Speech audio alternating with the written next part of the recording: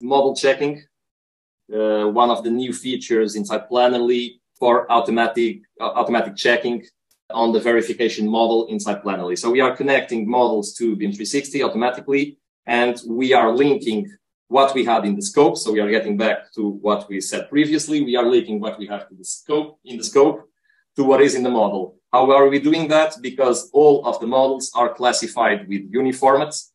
And so the cards are also have a uniformat code, the model as well. So we can link the cards with that, with the model rule, which is displayed on the top right corner of the screen. What are we checking here? For an example, we are checking for the geometry. We see that 31 walls don't have an area. What could that mean? That means actually that those walls would be model in place. So they would probably have a problem in terms of area, but mostly all the walls are compliant.